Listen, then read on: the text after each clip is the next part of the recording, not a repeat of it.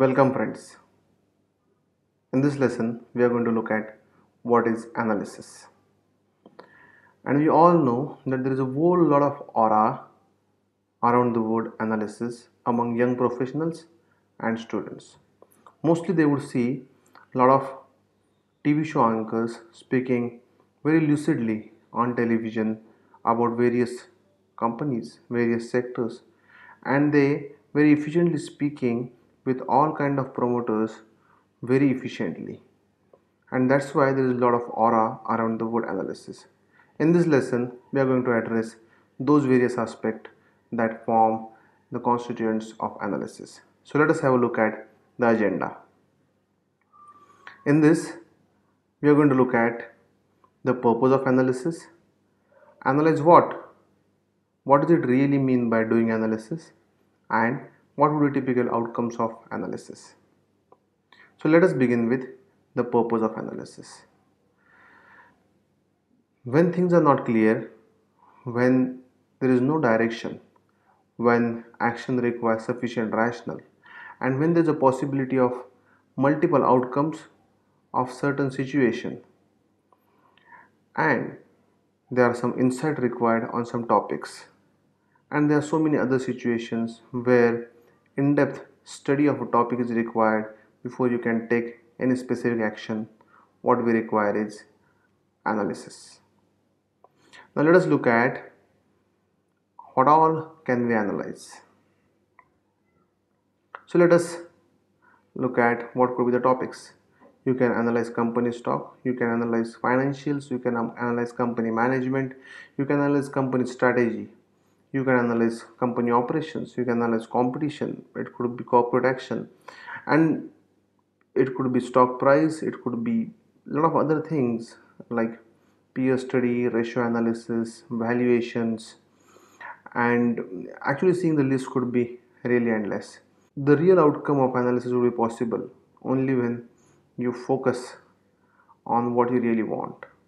And if you pick up any of these topics, you would see analysts who are working only in analyzing those fields.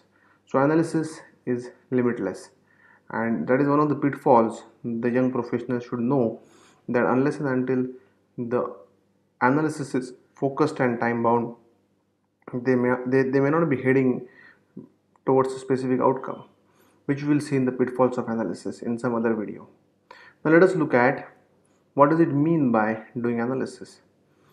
So analysis is basically the process of comparing a variety of parameters to arrive at actionable points from the future perspective. Mostly it happens in mind, but we represent it in real terms by support of data points, data tables, charts, and other parameters. Even now we are doing analysis. You and me are doing analysis regularly, ongoingly, whether we acknowledge it or not. We are always analyzing whether something is right, something is wrong, something is good, something is bad, something is correct, something is incorrect, something is justified, something is unjustified. That analysis is always on. Essentially, analysis is a three-step process. It begins with collection of data points, then the analysis, and then identifying some actionable points. So let us look at what could be actionable points that can be identified in the area of equity analysis. Now, two specific things, one is data points and the other is analysis. So under the data collection point, you can actually read through annual reports, read through news items, go through companies transcripts, read investor presentations, actually test the products. Like let us say a company in telecom equipment manufacturer industry comes out with a new handset. You actually go to shops and test the quality of the product.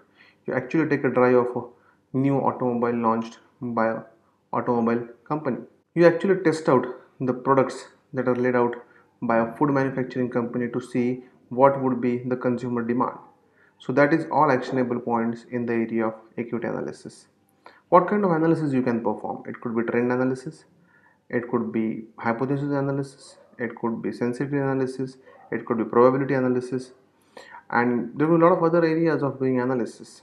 And one thing to remember in mind is that this is not all, this is not the end. Analysis is not an objective process. Analysis could be a subjective process, or essentially saying analysis is a subjective process. If you pick up any topic and give to two different people, you may not come out with the same answer. Sometimes, or most of the times, analysis is biased. Sometimes it's chicken or egg like problem. Whether analysis is done to come out with some specific outcome, or the outcome has come out of the analysis is difficult to identify or acknowledge. So you need to be really careful when you look at the analysis. Analysis will always come out with certain disclaimers, and you need to be really cautious of those disclaimers. Now let us look at what could be typical outcomes of the analysis. There could be some trends, some up moving trend, some down moving trend, some cyclical trends, and sometimes there will be no trends. And there could be some behavior patterns that you can identify. Sometimes you would have certain conclusions which lead to forward the purpose with which you began the analysis. What is the pending topic in this section on analysis is pitfalls analysis, which we will see in some other video. This is it for this lesson. Thank you.